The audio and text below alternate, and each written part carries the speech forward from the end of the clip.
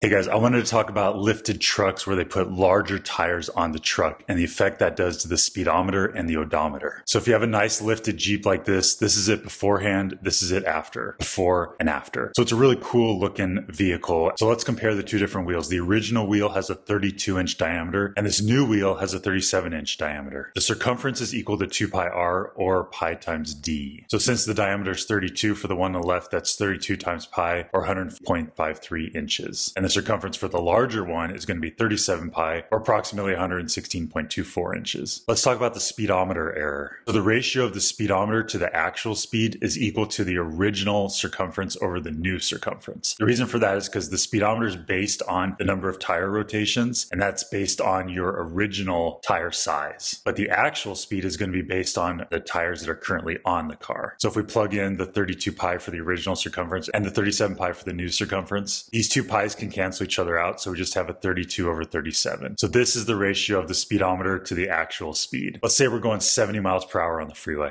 What would the speedometer be telling us? So we'll set up this proportion, we'll plug in 70 for the speedometer, and we'll plug in X for the actual speed. Let's look at the proportion just as the numbers, and we'll cross multiply. We're gonna do 37 times 70, which is 2590, and then 32 times X, which is 32X. If we divide both sides by 32, we get X equals 80.9. That's about 81 miles per hour. So if you're in this Jeep and your speedometer says 70 miles per hour, you're actually going 81 miles per hour. And we can put a box around that. Next, let's look at the odometer error. And let's assume that you changed these tires when the car was brand new. If your odometer says 87,000 miles, what's your actual mileage? Well, the ratio of odometer over actual mileage is going to be equal to the same original circumference over the new circumference, because the odometer is based on the original tire size of the car, whereas the actual mileage is going to be based on the tires that are on the car. Well, this is going to be that 32 pi over 37 pi, or in other words, 32 over 37. So if we put 87,000 miles for the odometer mileage and then X for the actual mileage, we can do another one of these proportions, and then we'll solve this by cross multiplying. 37 times 87,000 is